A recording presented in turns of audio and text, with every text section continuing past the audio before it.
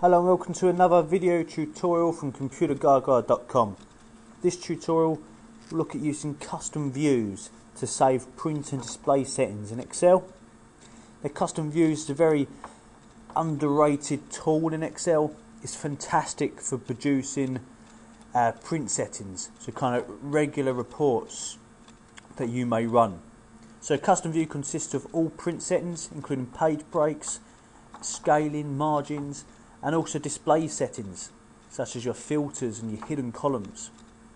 So it'd be a great time saver for regular reports you produce. So you have to keep unhiding columns, running filters, setting print settings, this kind of stuff.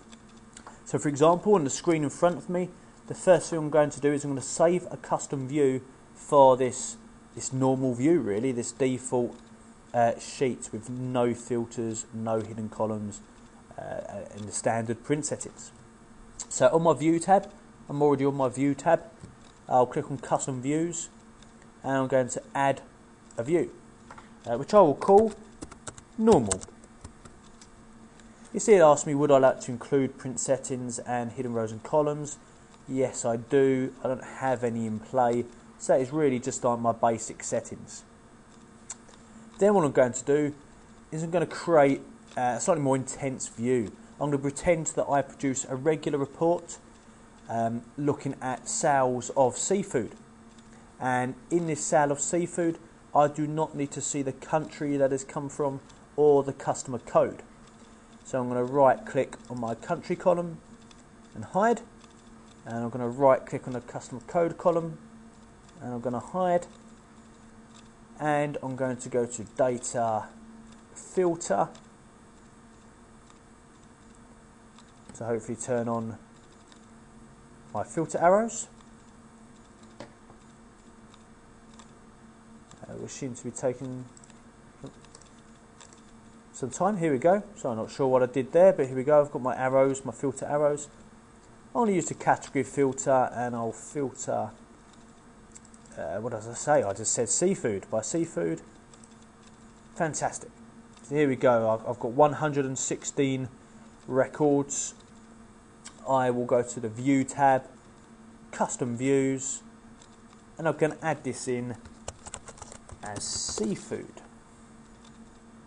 Okay, so just one quick example of a custom view there, meaning that if I was to print this and I want to get back to my normal view, or maybe a completely different print I need to produce this day, at the moment I don't have to go to my drop down arrow, clear filter or select order or whatnot to remove it back to 800 rows here, 799 records.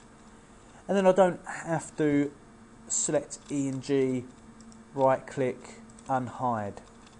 Come over to B here and unhide, or double click on this area in between. If I can finally get there to bring back column A. As you can see, pretty tricky. But so I'm back to where I started. But I mentioned I don't have to do that stuff. I still have my filter on as well, as it happens.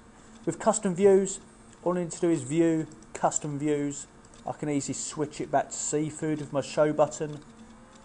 Alternatively, custom views, normal, show. And I'm back.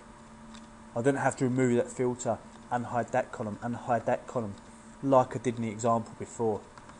So these preset display and print settings, I just realised I didn't show any print settings there, but I could have quite easily incorporated some of this stuff, printing to one page 80%, putting in page breaks. I could have included this kind of stuff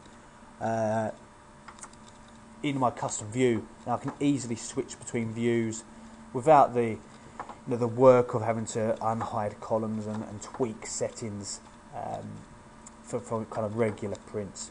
There's a fantastic feature that I'm a big fan of myself. You can't use custom views with tables, which is a big bugbear in these later versions of Excel, 2007 and 2010. It's a big irritant of tables and their use. So it's something for Microsoft to sort out there. So you can also use things like subtotals and database functions on them too. But that's another topic. It can be one of our other tutorials. Thank you for watching this one. Please check out some of our other tips and tutorials at computergaga.com.